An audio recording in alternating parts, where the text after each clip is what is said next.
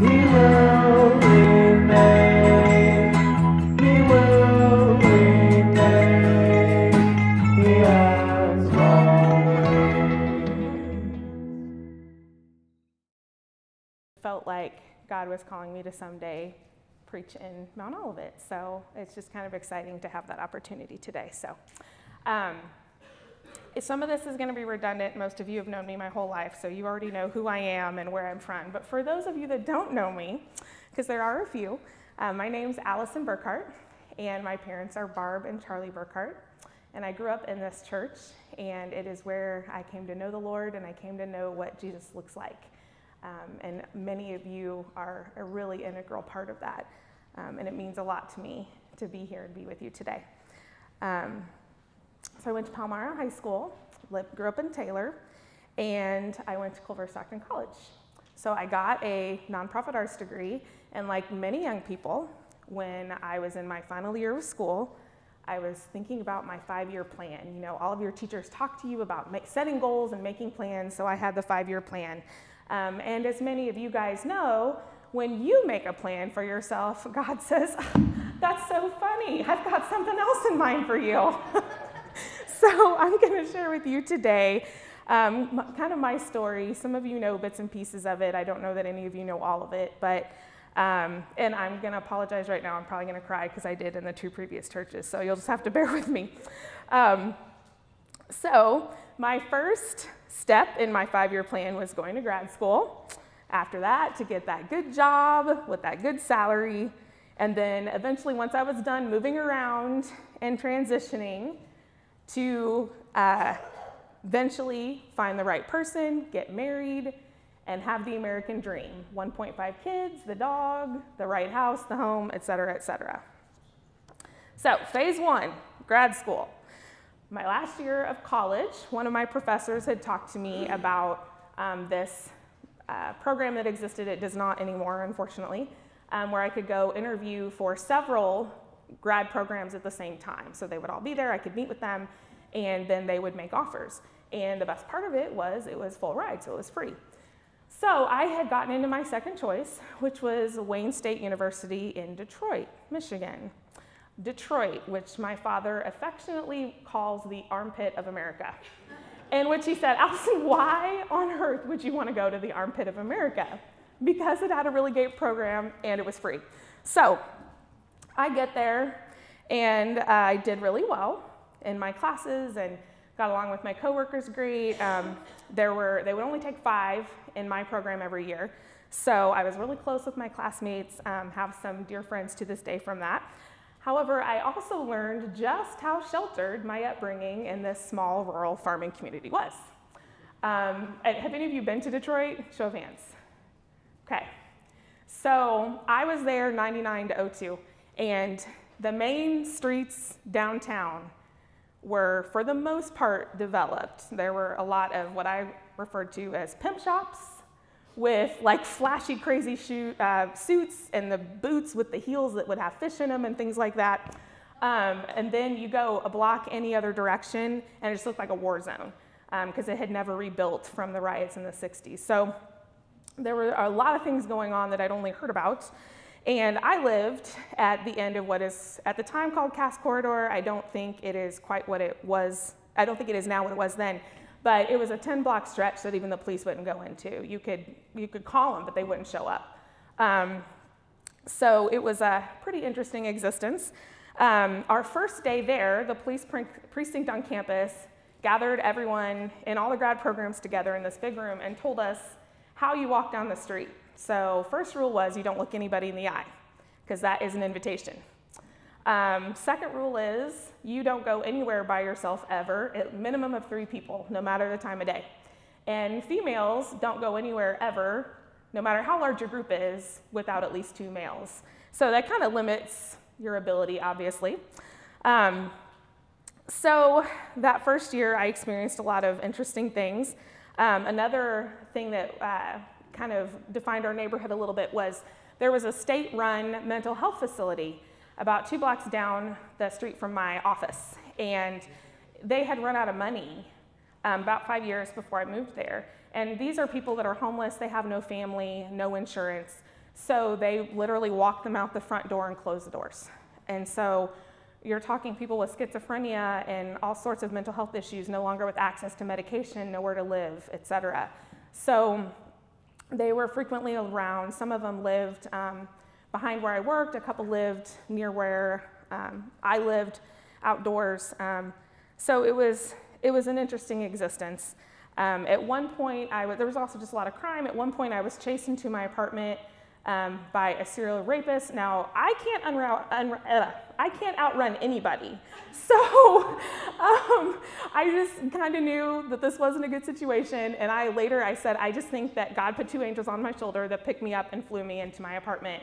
And my roommate heard me. I guess I was yelling. I did not know that.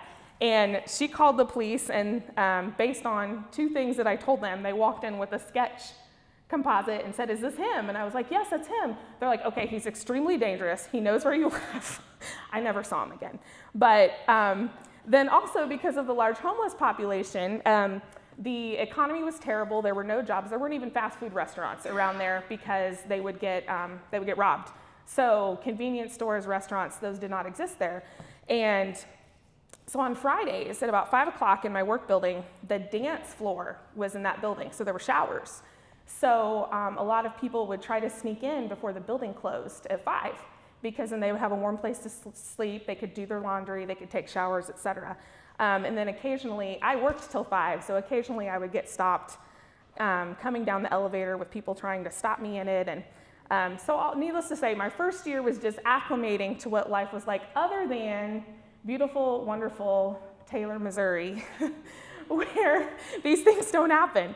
My second year, I was really looking for a church home. So I found this beautiful, huge UMC church within walking distance. And I get there, and again, I find myself just completely out of my element, because instead of praying for our friends that are having surgery or family members that have passed away, they were praying for things that I'd never even thought of before.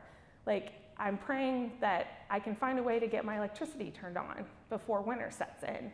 Or I'm praying that the food pantry will let me come through again so I have food to feed my kids. And so I struggled at my young age to find a place that I fit in that way.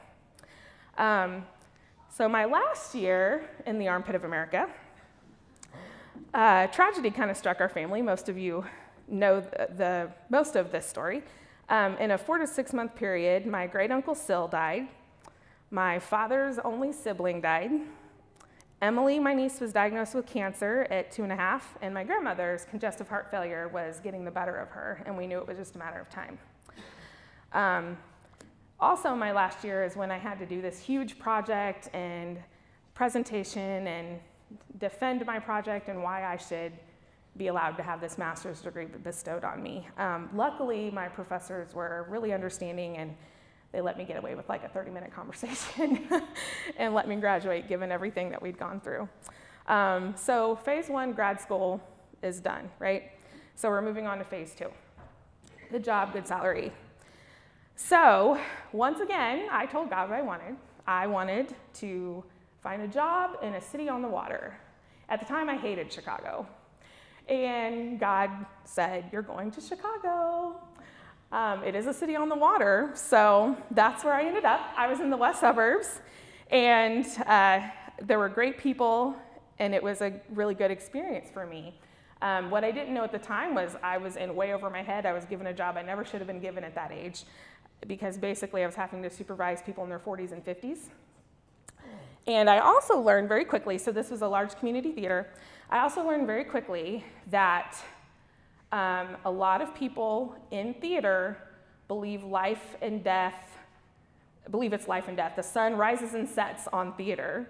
That is more important than family. It's more important than all of these other things. Well, that's not how I was raised, and that's not what I believe. So I quickly realized this was not the career path I wanted to be on. And youth ministry had always been my side thing. I'd gotten involved with a student ministry in the west suburbs, and that was my passion. So I started looking for something different anyway, and decided that arts was just going to be my side hobby that I poured into.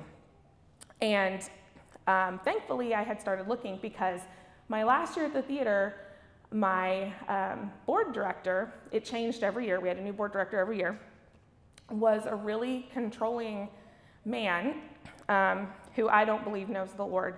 And it ended with me leaving before my 2 weeks was up. I ended up locked in my office, having to call people to come get him out of the building because he'd gotten so physically aggressive and out of control. So we're moving on to this new position that I had gotten at North Park University in the city, in the Center for Youth Ministry Studies there. I was the assistant director. So I was really excited because I'm getting away from this horrible place that I was in and moving on to this new position, my calling, and I'm really excited about it. So phase 3 should come, right? Because this is the good job and with the good salary that I believed was my phase 2. So phase 3 was family. Well, because of my experiences and them primarily happening from men, I was only comfortable keeping, and this is anybody, at arm's length. So settling in some roots and developing a community that stuck was really difficult for me. I was much more comfortable being by myself, and that was just completely contrary to what I was taught and what I know and really the heart of the church. Well, because of that, then I couldn't have the American dream, the 1.5 kids. But I loved kids. My mom started babysitting Heather Poppy when I was, 5 years old maybe. And, I'm the youngest of 5. So I never got the little brother or sister. However, I love my role. I'm the baby, and I'm still the baby to this day, and I will keep it that way very happily. My Lee J still, all I have to do is say, Lee J, like that, and he'll drop and drive wherever. I don't make him do that, but he will. But I discovered just how much I loved children through Heather being in our life.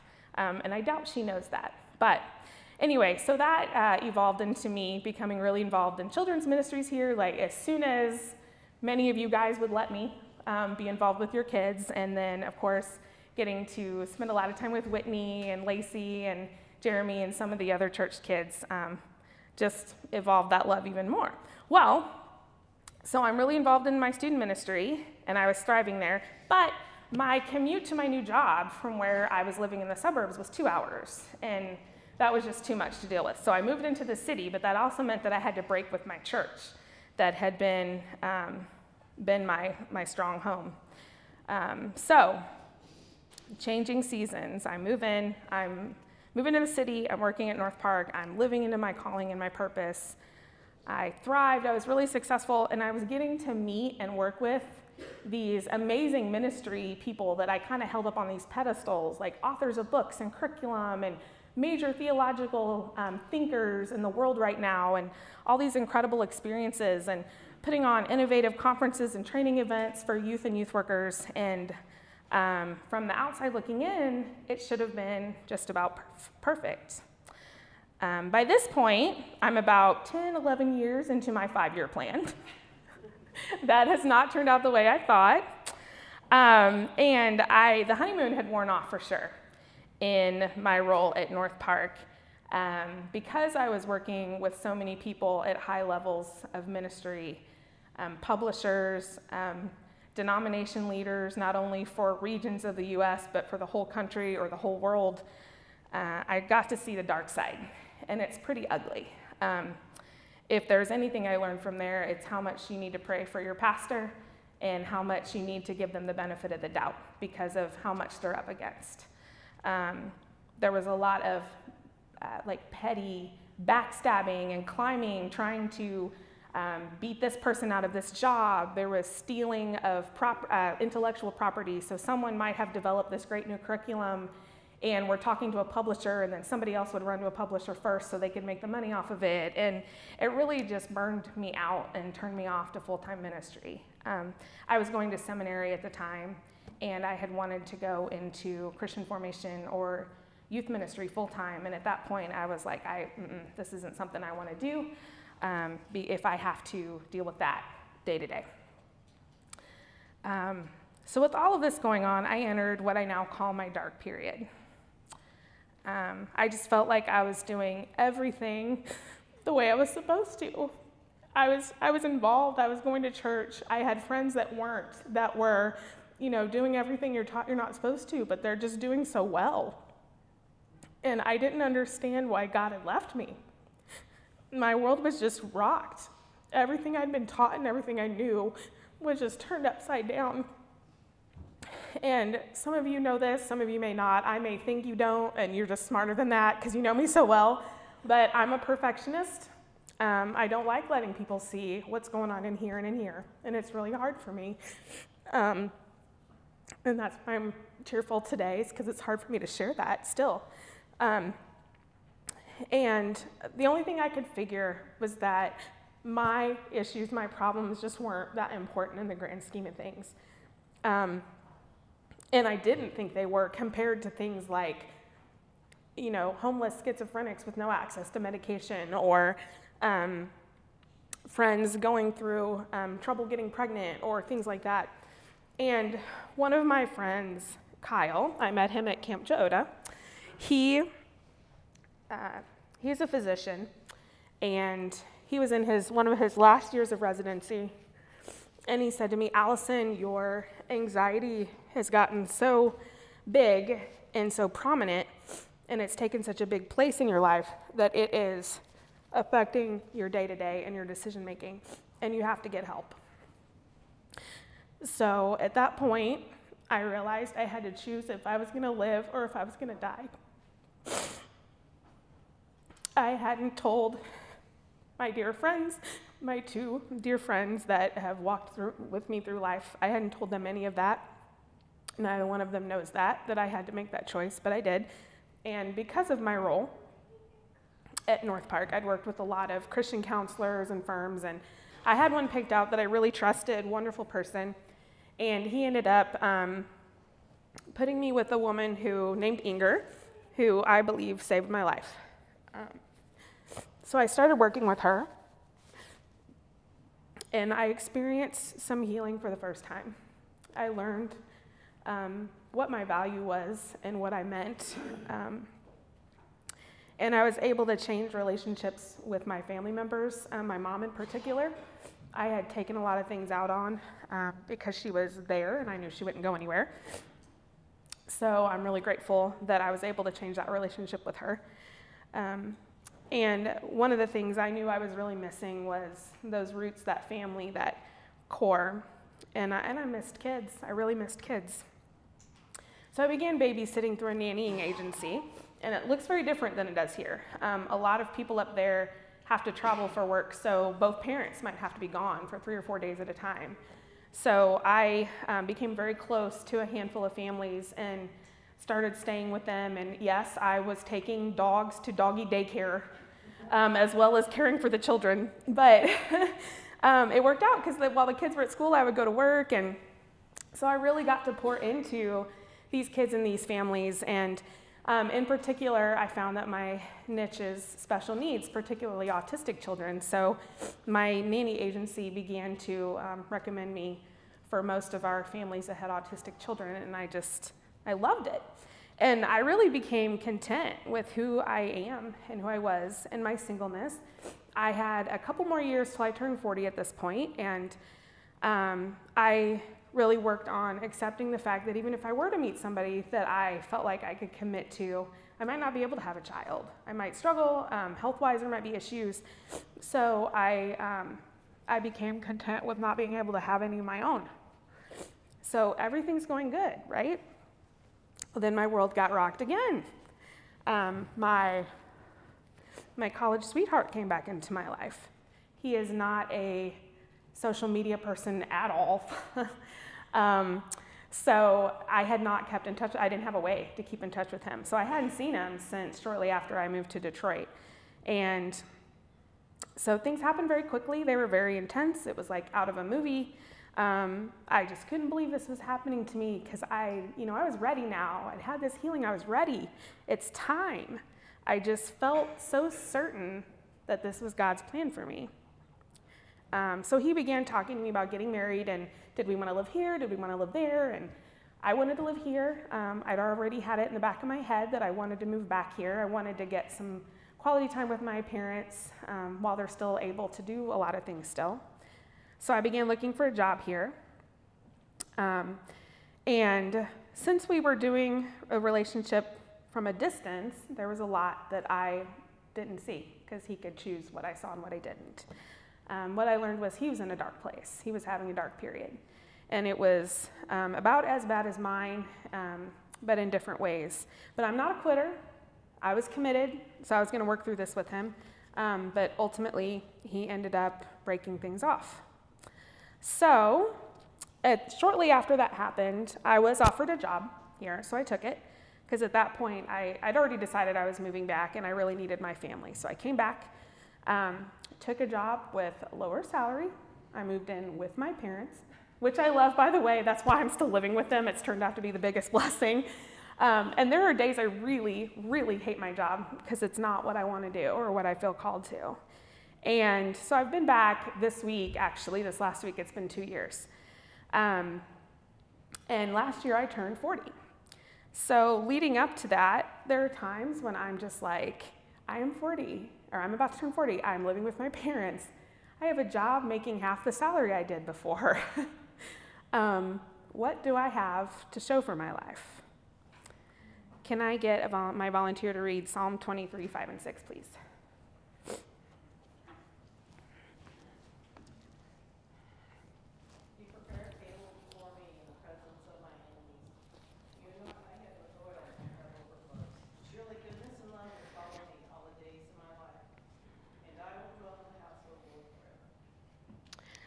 So I had to decide again, I had to make a choice. One of the things that I would frequently get asked to teach on at conferences or training youth workers on was helping young people redefine what success looks like, because the world's very different than it was. The economy is very different. The goals of getting the good job and good salary right away out of high school or college are much lower than they used to be. So that's something I teach on. And I decided this is something I'm going to have to practice what I preach, so I made that choice. And so I went back through some of the things in my life. When I was in the armpit of America, a couple of the things that God really taught me or really gave to me were a survival instinct and an intuitive awareness. My observational awareness would scare you. I can tell before things are going to happen, and I like to joke that I can tell a snake from a mile away. All I have to do is look at their eyes. Sometimes it's annoying. However, that survival instinct is what made me decide I was going to live instead of die. And redefining that failure into success, God said, you're not a victim, Alison, but you're a survivor.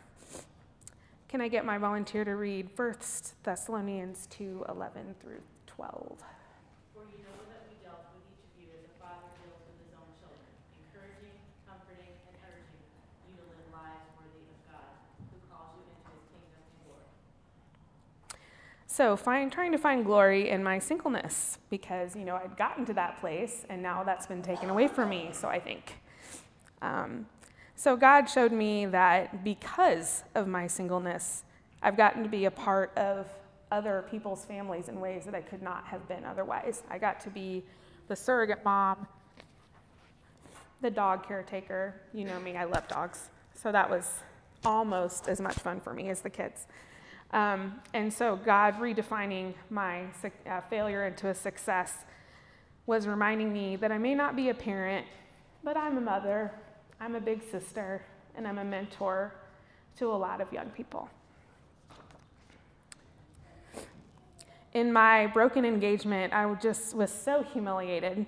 And this group in this room did so much to carry me through that, so thank you. And God had to remind me, you know what? I was protecting you from something really dark, another dark period. And it prepared me to be here in a way for my best friend. And for her to be here for me in a way that nobody else could. And I truly believe that was one of the reasons God brought me back here, was so that I could walk alongside her and her me as we go through a pretty big life transition. Also, like I said before, getting that time back with my parents that I'd lost for so many years, that's really been one of the biggest gifts and blessings for me. Can I have my volunteer read 2 Corinthians 12, 9 through 11?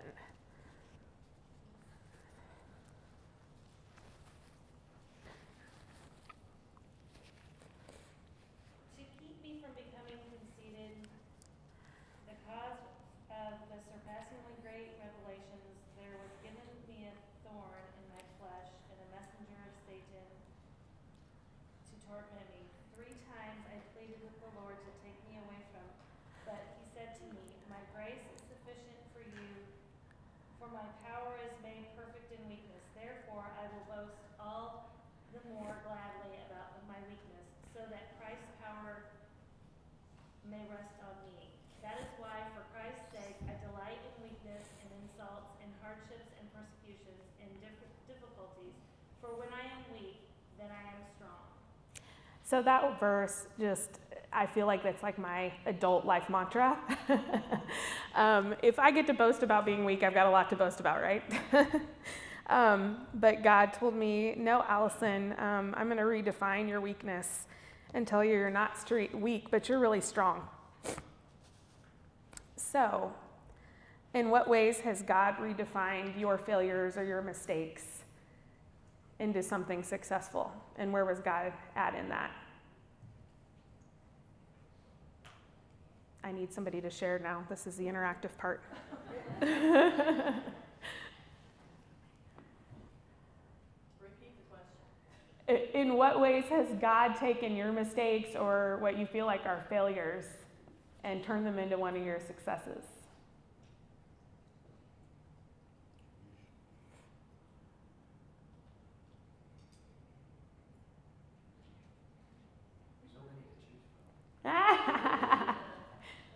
Me too, Luke. Yeah, but we all have them, right? Now, the unfortunate thing is, since we're human, we're flawed.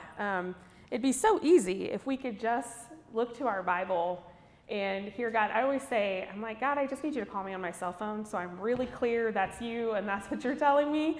But God does show and tell us how we're successful and what we need to do to be successful. And one of the really important ways he does that is through other people.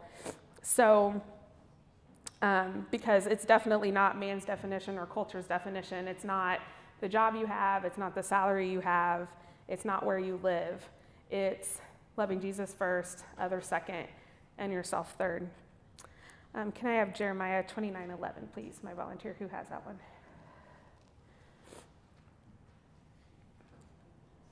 For I know the thoughts that I think toward you, says the Lord, thoughts of peace and not of evil, to give you a future and a hope. And you will call upon me and go and pray to me, and I will listen to you.